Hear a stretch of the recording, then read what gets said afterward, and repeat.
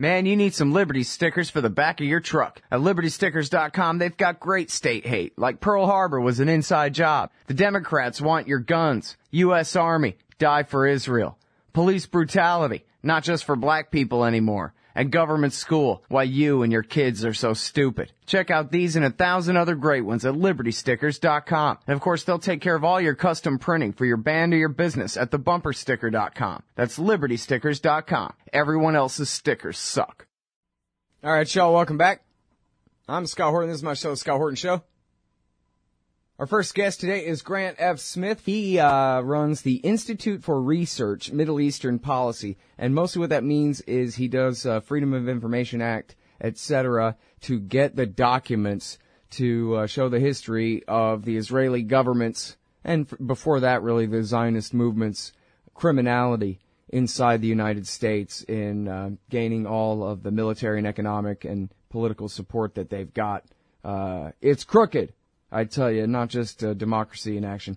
He does too. He shows it with the documents. The latest book is Divert, which is, of course, about the Israeli government. A crime ring that includes the current Prime Minister, Benjamin Netanyahu, stealing weapons-grade uranium from the United States, from a nuclear plant in Pennsylvania, and leaving a mess behind, a radioactive mess behind as well.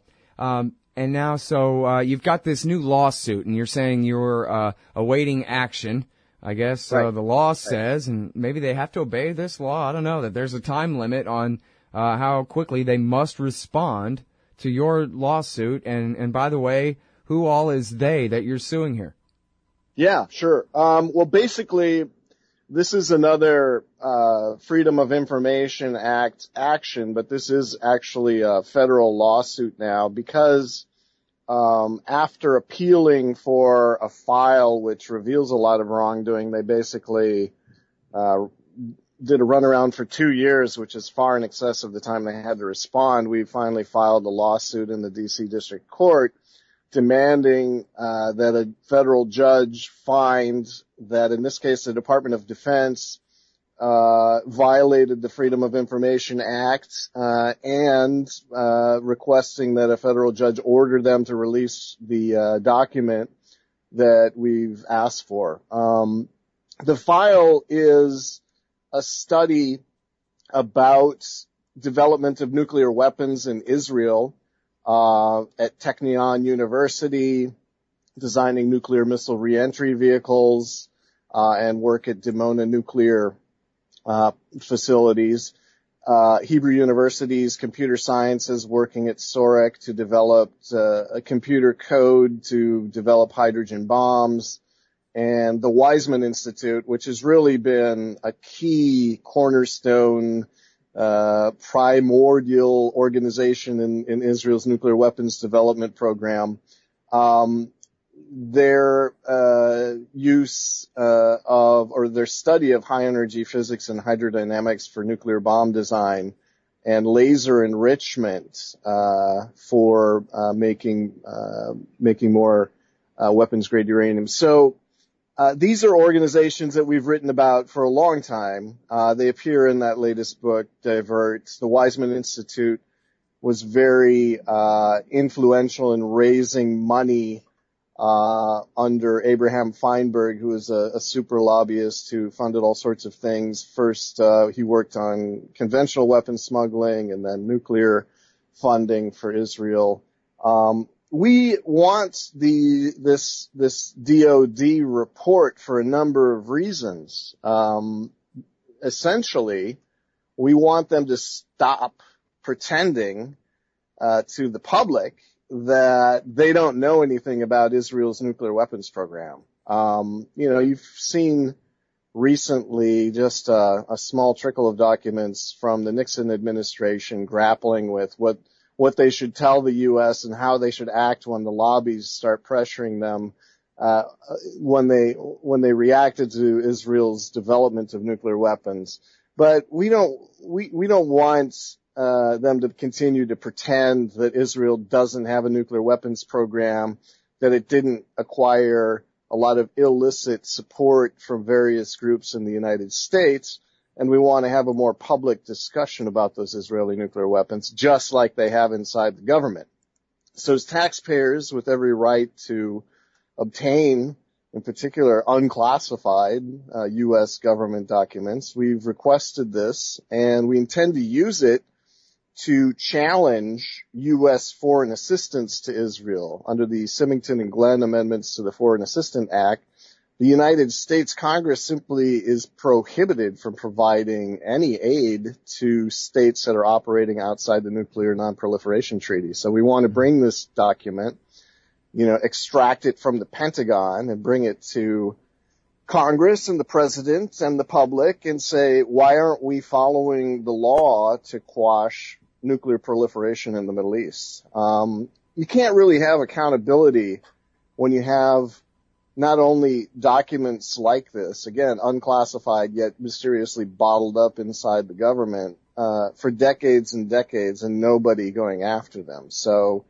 we really want to release this document publicly, put it in our archive along with all of the other files that you've mentioned, and have a broader public discussion about the Israeli nuclear weapons program and what that means for the United States, and also have more accountability for these illicit activities which seem to be protected somehow and always overlooked whenever it comes to any sort of accountability proceeding, whether it's in the courts or restrictions on aid or any sort of public pronouncement. So that's what the lawsuit is about, and the government has until tomorrow.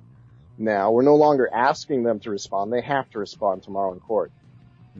All right, well, we got to stop and take this dumb break. We'll be right back, everybody, with Grant F. Smith from the Institute for Research, Middle East Policy. Follow-up questions. I got a bunch of them. It's the Scott Horton Show. Hey, all Scott here. If you're like me, you need coffee. Lots of it. And you probably prefer it tastes good, too. Well, let me tell you about Darren's Coffee Company at darrenscoffee.com. Darren Marion is a natural entrepreneur who decided to leave his corporate job and strike out on his own, making great coffee. And Darren's Coffee is now delivering right to your door. Darren gets his beans direct from farmers around the world. All specialty, premium grade with no filler. Hey, the man just wants everyone to have a chance to taste this great coffee. Darren's Coffee. Order now at darrenscoffee.com. Use promo code Scott and save $2. darrenscoffee.com. All right, y'all, welcome back to the show. I'm Scott Horton. This is my show, The Scott Horton Show. I'm talking with Grant F. Smith from the Institute for Research, Middle Eastern Policy. That's IRMEP.org. IRMEP.org. He's the author of a great many books about the Israel lobby. The latest is Divert, about how they stole weapons-grade uranium. The Israeli government and its agents stole weapons-grade uranium from the United States of America. And now we're talking about this lawsuit that he's got for an old study conducted for the Department of Defense about, correct me if I go off the story here, I think I got it right, Grant. It's Israeli charities that have branches here in the United States that are raising money and then spending that money on research done in the United States on helping the Israelis develop their illicit, secret nuclear weapons program. Is that correct? Actually, the research is done in Israel. The fundraising, is done through American Friends organizations of the ones I mentioned, Hebrew University, Weizmann Institute, etc. And now, I think it's an important point to make that when you talk about hydrogen bombs, I mean, it sort of sounds like, this and that kind of atom bomb, different kinds of atom bombs. But as Daniel Ellsberg likes to point out, a Nagasaki type, an implosion, plutonium fission bomb is just the blasting cap for an H-bomb. H-bombs, which are measured in the megatons worth of TNT exploding, that could kill your entire city in one shot. Far worse. I mean, Hiroshima, that was 10 kilotons. So an H-bomb could kill Houston. That's the kind of weapons that we're talking about here. Exactly. It's a whole different magnitude of weapon. And I think it's surprising to see the frankness and clarity of these. Essentially, these are leaks of the contents of the document. about how sophisticated and, grandiose the development programs are. Yeah, well, and, I wonder about this, Daniel Ellsberg, and I've asked him about this 2 or 3 or 4 times just to make sure I got my footnote 100% solid. He says that Mordecai Vanunu told him, and Vanunu, of course, is the famous Israeli nuclear whistleblower, that Vanunu told him that Israel had as many as 600 nuclear weapons, including H-bombs, which would have been way back then even. And yet every other estimate I see is, they may have as many as 85 or 100. Or I guess there's, I think, an Air Force study that says they may have as much as 400. That's the highest number I've ever seen anywhere else. And I wonder whether is there a CIA estimate anywhere? Is there any kind of official number inside the U.S. government that says, or do you have any other better source or best source for how many nukes you think they already have? Well, there are numbers all over the place from different sources. I have seen most of them, and of course, you didn't add Jimmy Carter, who said that they had at least 300. So as a former, commander-in-chief, you would think that he would know. What there isn't any doubt about is that they do have a sophisticated deployed second strike capability arsenal that they've been working on for a very long time. So, second strike meaning submarines. Right, submarine launch. So, you've got all sorts of, the cat's been out of the bag for a long time. The CIA studies have been declassified showing that the Israelis are practicing the types of bombing runs that only make sense if you're delivering nuclear weapons. You've got, the purchase of submarines and their modification. You've got all of the evidence about the uranium diversion. You've got diversions of yellow cake. It's the inability of the American press and American government officials to talk about this is probably one of the most galling things currently, especially as everybody's talking about this non-existent program in Iran. So, the goal, of course, is to get more clarity.